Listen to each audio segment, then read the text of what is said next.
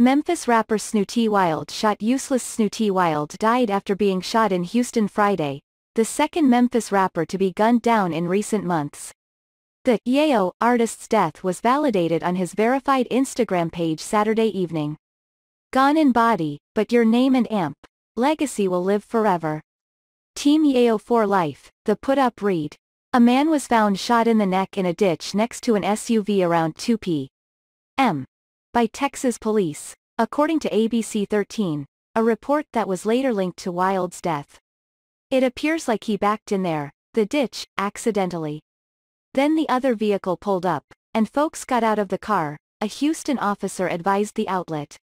The 36-year-old, born Preston Porter, was not immediately pronounced lifeless and was fighting for his life Friday afternoon, his Facebook page said. There was once no word on any arrests in connection with the murder.